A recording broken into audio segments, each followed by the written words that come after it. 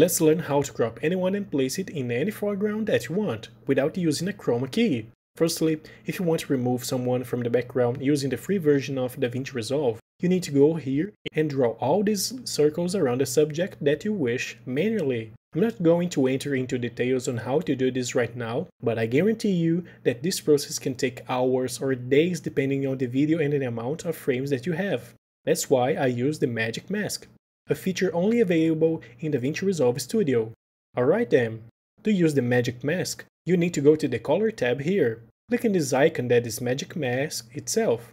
Let's fast forward a little bit and begin to make the magic. If when you pass the cursor on the video doesn't show this icon, it's because your qualifier here is off, just like that. In that case, just click in the qualifier. Now, I'm going to change the window size here to better view and create the selection. I'll draw lines around the body of this woman in order to Davinci Resolve detect her in the video, creating a mask.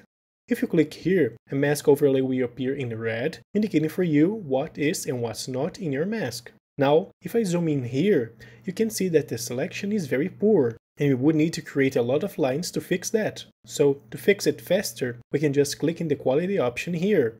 This will require more processing power and time from your computer, but the final result is worth it. Use it wisely. You can see that the selection changed totally and it's much more precise. The standard values here are just fine, but you can modify the radius, for example, of the mask to make it an additional part from the background or remove some part of it already.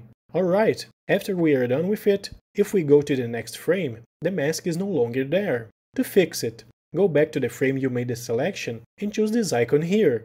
Davinci will track all of your video based on the selection that you made with the qualifier. One other thing is that if you click in this person icon here, you get some other options for the mask. Person is chosen by default, but if you want to be even better, in these features here, you can select every single part of the person to the mask better understand what it is, like clothing, hair, face, hat, shoes, etc.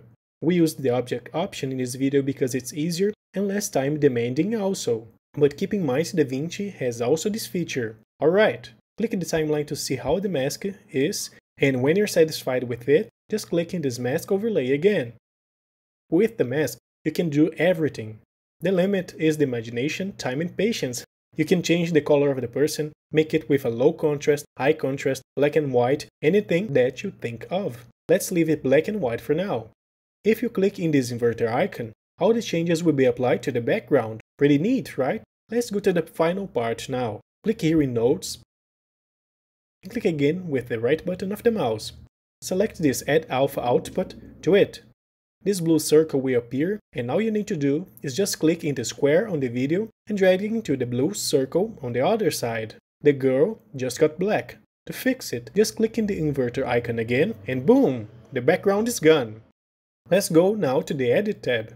Here, I let the background disabled to use now. I will enable it, and there it is already. To make it a little bit less odd, I need to change a few things.